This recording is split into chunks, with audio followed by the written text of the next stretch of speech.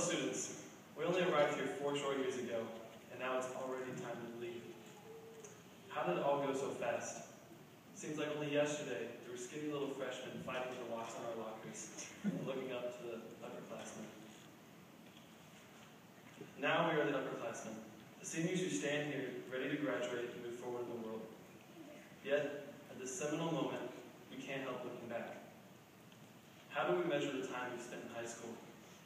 In the beginning, we measured it in class periods, counting down the day to eventual freedom. As the days and weeks passed, we measured in semesters, and later in years as we moved throughout high school. We started off those blues freshmen, and we became sophisticated sophomores who thought we were ready to pull school. And then into our junior year, we were confident we were prepared to take over for the graduating seniors. And now, here we stand. Our world is over, and it's up to the next class to step into our shoes and take over.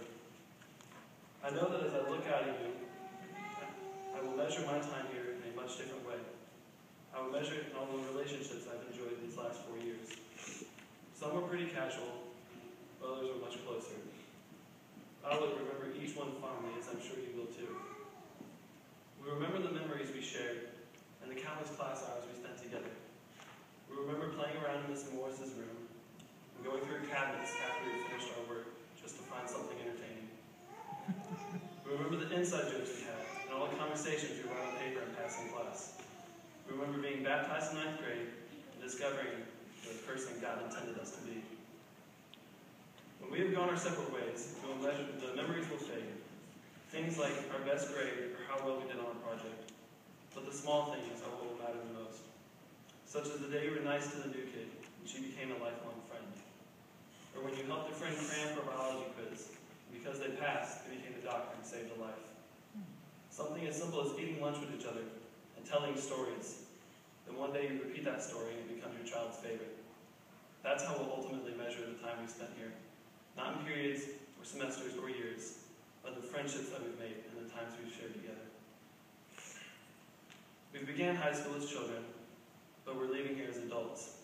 We've completed basic education that will serve as a platform we use to launch ourselves into our futures.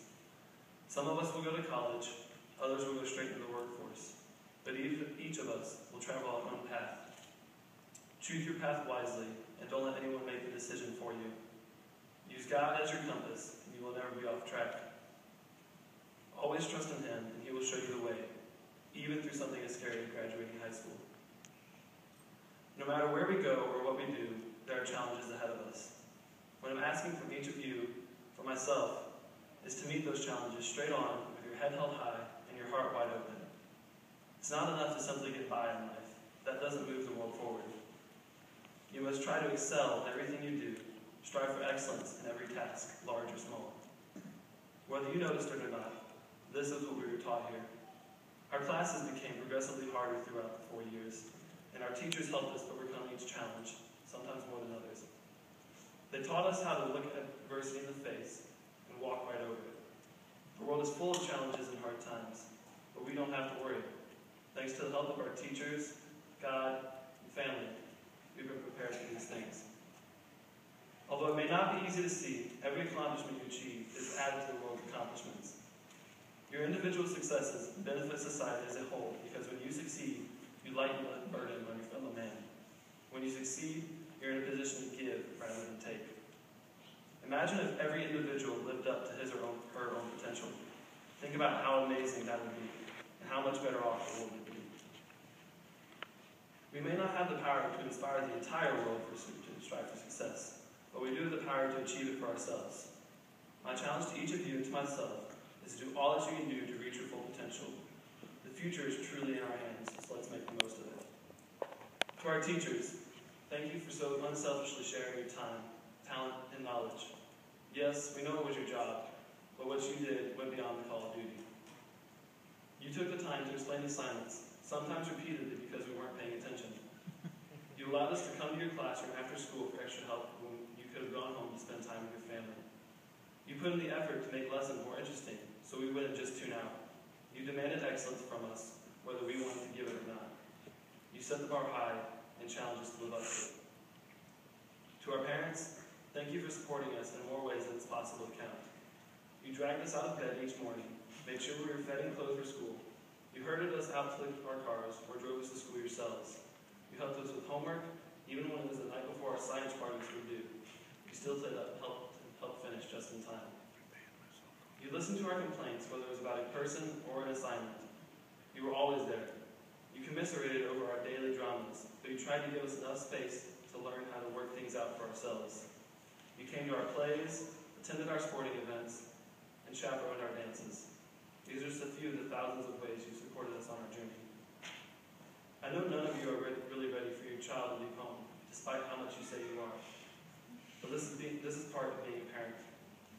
We have been with you our entire lives, and you have been training us each day.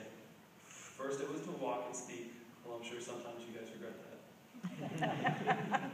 Then came potty training, and after that it was the little things, such as doing chores, learning a sport, or how to navigate our Bibles.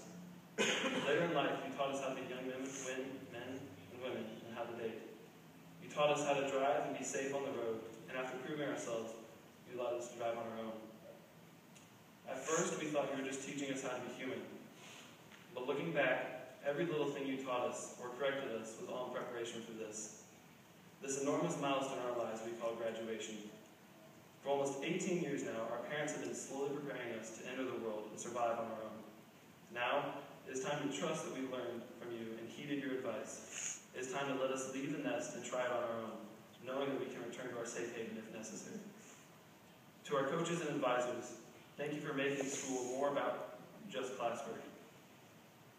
Through sports, we learned how to power on through adversity and give it our best effort, win or lose. We learned the importance of discipline and good sportsmanship. Through other activities, like participating in clubs, school plays, and service projects, we learned how to work closely with each other to achieve a common goal. We had a lot of fun doing it. To our custodial staff and lunchroom attendants, thank you for keeping our school clean and safe. You know better than anybody else how much slobs we are. We actually drink some kind of metal. To our principal and all the office staff, thank you for keeping the school running. That way our teachers could concentrate on us. We're better off for it. To our guidance counselor, thank you for listening and trying to keep us on the right track. Without your help, some of us might not be graduating today. As you can see, behind each student, there must have been at least a dozen people supporting them in at least a dozen ways. The best way we graduates can show our gratitude is to make the most of every opportunity we've been given and go forward into the world with the intention of making it a better place for generations that follow us. We'll pay the debt of gratitude forward.